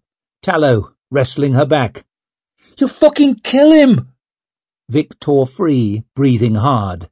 Her dress was wine-stained, her arm was blood-spotted, her hair was tangled across her face, and she dragged it back, oil between her fingers. It wasn't a style well suited to beating a man. Rossamish whimpered, still curled in a ball. Tallow stared at him with those big, sad eyes. "What'd you do that for?" She hadn't even thought about it, hadn't weighed the risks or the consequences, hadn't even considered where to hit him or how to make sure he couldn't hit back. If he'd been a tougher man, things could have gone very badly wrong. "Before you brush off His Eminence, Master Rossamish, you should consider what you owe." Her voice was harsh now. Slum debt collector rather than city lady. She tossed the paper Glokta had given her onto the floor by his knees. 7,000 scales and change to the banking house of Valent and Bulk. They don't take their friendship with the Union as lightly as you." She nudged the paper towards him with one sensible boot, and he cringed as it brushed his bare leg. "His Eminence has arranged for them to call in the loan. They'll take your houses. They'll take your whores. Never mind shanked. They'll have your fucking liver before they're done." Maybe some bullies need to be bullied after all. She leaned down over him, hissing the words. "You'll vote our way, you understand? Vote our way, or we crush you like a tick." "I'll vote your way," he blubbered, holding a trembling hand over his head. The little finger was broken sideways. "I'll vote your way." Vic stalked off up the darkened street in a manner not at all suitable for her wine-stained dress, the ache in her clenched fist settled to a cold throbbing, the ache in her stiff hip getting steadily worse. Old injuries, a lifetime of them. Tallow hurried to catch her up. "Guess you can't say he didn't ask for it." Silence. "If you'd left it much longer, I might have punched him myself." Silence. "I mean, he might not have noticed, but I would have punched him still." "It was a mistake," growled Vic. "You can't change the fact the world's full of assholes. You can only change how you deal with them." He gave her a weak grin. "So you're not carved from wood after all." She winced as she worked her sore fingers. "But damn sure my hand isn't. Could be worse. Now folk here'll know what I've never doubted." He gave her a stronger grin. "That you're the wrong woman to mess with." She kept her face hard. It never ended well for the people she smiled at. "Truth is, we're making no progress. 2 weeks left, and we've lost more votes than we've gained. Solomeo bloody Shudra's too good at this." She rubbed absently at her bruised knuckles. "We have to take him off the board." "Aye, but—" Tallow leaned close to whisper. "You kill him, everyone'll turn against us. Lawson said so." "Whatever it costs," said Vic. "That's what His Eminence told me." Tallow had that worried look again. "Easy to say for him who won't be paying." Some things never heal. "I'm going to crush you like a tick," growled Leo, snapping out a jab and forcing Duran to parry. Just the sound of blades ringing made him feel better. By the dead, he'd missed the feeling of a sword in his hand. "Like you crushed Stour Nightfall," Duran jabbed back and steel scraped again. "That's right." Leo darted forward, almost cried out at a horribly familiar twinge in his wounded thigh. Had to check and pretend it had been a feint, the disappointment almost sharper than the pain. Duran came on, grinning. "So you'll bleed half to death, plainly be the worst fighter, and only win because I'm an arrogant fool?" Antaup, Glawood, and Jin all chuckled, of course. Leo didn't. The more time passed, the less he liked the way his friends told the tale. He preferred the more flattering story he'd read in a printed pamphlet the other day, where the peerless young lion had outfought Stour Nightfall, cracked a couple of jokes, then made him eat dirt in front of his uncle, all over the honour of a beautiful sorceress. In that version, there'd been no mention of his not being able to walk properly ever since. After actual fighting, sparring had always been Leo's favourite thing in the world. He tried to find the eager smile he used to wear when he was doing it, like a cat playing with a mouse. Maybe he wasn't as good with a sword as Stour Nightfall, but he'd always been a damn sight better than Durand. He meant to prove it, however much it hurt. "Ha!" He snapped Durand's blade one way, then the other, with a pair of fierce cuts. That was more like it. He lined up a lunge that would hurt even with a blunted blade, then gasped as his weight went onto his bad leg and it nearly folded under him. It was shamefully easy for Durand to step around his feeble thrust and slash at his exposed side. Leo twisted to parry, all off balance, gave a girlish scream as pain stabbed through his thigh, then his knee buckled and he went sprawling on the rush matting, clutching at his leg. "Bloody hell! You all right?" "No," snarled Leo, slapping Durand's hand away. "The leg's fucking worse than ever." He was sick of pain. He was sick of sympathy. He was sick of being angry. He was sick of saying sorry for being angry. Then he saw the hurt on Durand's face and struggled to get a grip on himself. "I'm sorry. Always thought I could laugh off pain, but it's all the time. I wake up with it, I go to sleep with it. Getting across a room is a struggle. Leaving something upstairs is a bloody disaster." "Let me help." Gloward reached for him like a father for a crying toddler. "Get your paws off me!" snapped Leo. "I'm not a bloody cripple." Jin and Antaup exchanged a worried glance. Nothing says "I'm crippled" louder than the furious insistence that you're not, after all. Leo caught Gloward's big hand before he took it away and dragged himself up, hopping on his good leg. He stood a moment, breathing hard, then gritted his teeth and accepted the inevitable. "Bring me the cane," he snapped at Durand. "You know what'd make you feel better." Gloward gave Leo's shoulders a crushing squeeze, which made him feel a good deal worse. "Getting back in the saddle. That's where you belong." Antaup shook a fist. "Leading the men." "You need a battle to lead them into," grumbled Leo. "Or should I lead them round and round the Lord Governor's residence?" "There's always fighting in Starrickland," said Gloward. "Rebels are giving Lord Governor Skald a hell of a time lately. Dare say he'd be glad of the help." "And people hate the Styrians more than ever," said Antaup. "I hear Westport's a real powder keg. One spark and poof." He grinned as he mimed an explosion. "And the women over there." He grinned wider as he mimed a bigger one. Whitewater Jin combed worriedly at his ever-thickening beard. "Can't see a fancy fight in the Serpent of Tarlins. She beat King Jazal 3 times, and the bitch is stronger than ever." "Hardly took Stolicus himself to beat King Jazal," snapped Leo. But the man had a point. The history of reckless charges into Styria was not good. Gloward pushed out his bottom lip. "If it's a weak enemy you're after, I hear the Gurkish are obliging. The Empire's broken into splinters, no profit. Priests and princes and chiefs and governors all fighting each other for control." "Like the North in the bad old days," said Jin. The dogman stirring stories had all happened in the North in the bad old days. That was when names like Bethod and Black Dow and the Bloody Nine were made. Names to stir the blood. "Is that so?" muttered Leo, clenching his fists. Antaup's brows were very high.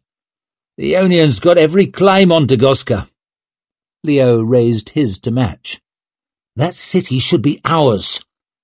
The 4 of them glanced at each other, teetering between joking and serious. "Can't deny the weather's good down there." Jin patted Leo's face with one big paw. "Get some colour back in those cheeks." Leo shoved the Northman's hand away, but the idea had hold of him. Just the thought of being back on campaign was making his leg hurt less. Reclaiming Dagoska for the Union? Imagine the pamphlets they'd print of that story. They'd have to give him another triumph, and with a better reward than some gaudy sword this time around. "Durand, how would we get soldiers down there, do you think?" He was somewhat put out to find his oldest friend staring at him, horrified. "Tell me you're joking." "What?" Durand glared at the others, and like mischievous schoolboys caught out by the headmaster, one by one they were forced into sheepish submission. "He hasn't even healed from the last duel to the death, and you're falling over yourselves to talk him into another." "You sound like my bloody mother," snapped Leo. "Someone has to. It was bad enough when you were just the young lion. You're the Lord Governor of Angland now. You have a province full of people counting on you. You can't go charging off to any fight that'll have you because you're fucking bored." Leo stood a moment, teeth bared, ready to fight. Then he sagged. He couldn't stay angry with Durand for longer than a breath or two. "You're right, you bastard." "He's always right," said Gloward sadly. "He's the clever one," said Antaup, flicking back his dark forelock. "Sanity prevails." Durand slapped the cane into Leo's hand and strode off, shaking his head. "Shame, though," muttered Jin. "Aye," said Leo. "Shame." "We have received a letter from His Majesty—" "From his closed council, you mean," grumbled Lord Mustard. "Or from old Styx and his cronies. grumbled Lord Clencher. They were quite the pair of old grumblers, those two. They could have won grumbling contests, which was pretty much what these meetings came down to. Leo's mother cleared her throat. They ask us to raise an extra 100,000 marks in taxes. Again? Leo's voice went shrill with dismay, while the worthies around the table shook their grey heads. The ones who weren't entirely bald, at least. They shook bald heads. They say, since we have peace in the north, revenues should rise, and England will not need so large an army. We have peace because we have an army. Leo tried to leap up, winced at a stab through his leg, and had to sink back, clenching his teeth, clenching his fists, clenching everything. What about the cost of the war? Are they paying that at least? Leo's mother cleared her throat again. They do not mention it. Are we the king's subjects or his bloody livestock? Snapped Mustard. This is unacceptable. Disgraceful, growled Clencher. Outrageous! What the shit? Leo smashed at the table with a fist and made the papers and most of the old men jump. The bloody arrogance of the bastards! In war, all they sent were good wishes, and in peace, all they send are demands. I swear they'd ask for my fruits in a bag if they thought they could get a good price for the damn things. My lords, Leo's mother turned smiling to the room. Do you suppose you could give us the chamber for a moment? With tired voices and tired legs, the old lords of England shuffled to the door. They could hardly have looked more tired than Leo felt. As Lord Governor, he was buried in responsibilities. If he didn't spend 4 hours a day at his desk, he'd drown in paperwork. He hardly knew how his mother had done it. No small part of him wished she was still doing it. We support you, Lord Brock. Mustard's moustaches vibrated with loyalty as he paused in the doorway. We support you, whatever. Clencher's jowls trembled as he nodded agreement. Damn those bastards on the closed council! And he pulled the doors shut. The gloomy room was silent for a moment as Leo's anger drained away and he worked up the courage to look at his mother. To see that slightly disappointed, slightly exasperated, slightly resigned look she'd been perfecting ever since he could remember. Another bloody lecture? Just an entreaty, Leo. She took his hand, squeezed it in hers. I share your annoyance, really I do. But you're Lord Governor now. You have to be patient. How can I? He couldn't bear to sit a moment longer. He twisted his hand free and struggled up, half-hopped to the narrow windows and wrestled one open, desperate to feel fresh air on his face. He looked out across the rain-shiny roofs of Ostenholm towards the grey sea, rubbing at his sore leg. Are you sure I'm cut out for this, managing petty complaints? I'm happier at war than at peace. Your father was just the same. But being Lord Governor is about managing the peace. The closed council know Nightfall respects you. The great wolf only respects the boot across his neck. To disarm us? How can they be so blind? It's not half a year since we were fighting for our lives without a shred of help from those bastards. I know. But if you're furious whenever the closed council does something infuriating, you'll be furious all the time. Rare anger can be inspiring. Frequent anger becomes contemptible. Leo took a breath, forced his shoulders down. By the dead, he was always angry these days. You're right. I know you're right. The wind was chill outside. He dragged the window closed, gripped his thigh, and took a few hobbling steps back to his chair, his prison, and dropped down into it. Perhaps you should stop training, she said softly. Rest the leg. I did rest it, and it hurt more, so I trained, and it got worse, so I rested it again, and that didn't help. Nothing bloody helps. I'm trapped by the fucking thing. A change of scene might do you good. We've been invited to Lord Isher's wedding. A trip to Adua would present many opportunities. To kiss the king's arse? to make your case to him. You said he was a reasonable man. Leo scowled. He hated when his mother talked sense. It made it damn difficult to fight with her without talking nonsense himself. She and Durand had him in a relentless bloody pincer movement of rationality. "I suppose so," he grumbled. "Then reason with him. Build some friendships on the open council. Make some allies among the closed. Use their rivalries to your advantage. You can be charming, Leo, when you want to be. Charm them." He couldn't help smiling. "Could you just for once be wrong, Mother? I've tried it a couple of times. It really didn't suit me." "By the dead, it stinks," said Leo, face crushed up with pain and disgust as the bandages peeled sticky from his thigh. "An odour is entirely natural, Your Grace." The surgeon nudged his eye lenses back up his nose with his wrist. You'd have thought a man who had to wear lenses but use his hands would at least find a pair that weren't constantly sliding down his nose, but in this, as in so much else, it seemed Leo would be disappointed.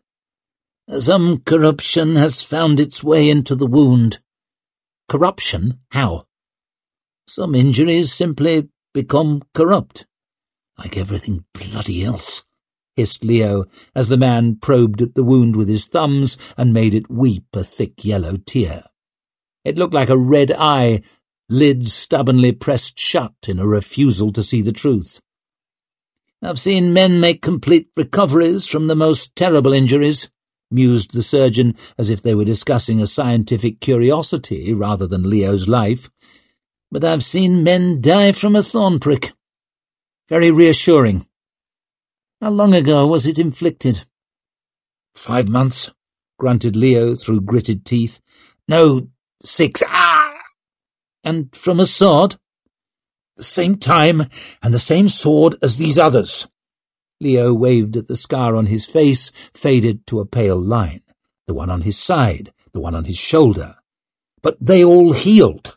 This one seems to be getting worse." "We'll have to drain it. That should ease the pain." "Whatever you have to do," whispered Leo, wiping the tears from his cheek on the back of his arm. "You sure you wouldn't like husk for the—" "No!" Leo remembered his father at the end, raving and drooling. "No, I need to stay sharp." Though what for? So he could watch his friends train from a chair, sit through endless meetings about tax. He should take husk for the pain of that rubbish. The surgeon offered a strip of leather to bite on. "You might want to look away, Your Grace." "I think I will." Flashing steel used to delight him. Now the glint of the sun on the tiny blade was making him feel faint. He was the young lion, no man braver. Riding into a line of spears had been nothing. Now even the idea of moving the leg, touching the